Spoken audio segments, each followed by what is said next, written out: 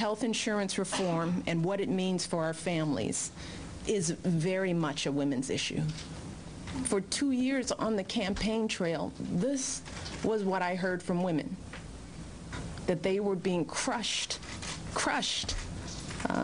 by the current structure of our health care. And this is still shocking to me. These are the kind of facts that still wake me up at night, that women in this country have been denied coverage because of pre-existing conditions like having a C-section or having had a baby.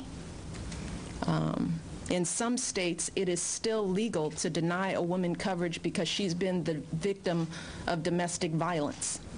In many states, insurance companies can still discriminate because of gender. A recent study showed that 25-year-old women are charged up to 45% more for insurance than 25-year-old men for the exact same coverage. And as the age goes up, you get to 40, that disparity increases to 48%. So it's not exactly surprising when we hear statistics that more than half of women report putting off needed medical care simply because they can't afford it. You're fighting an illness.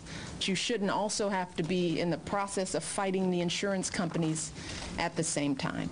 It's a basic idea.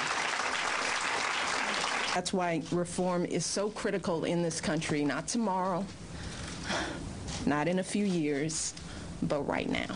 We want women to be able to care for their families and pursue things that they could never imagine. Then we have to reform the system.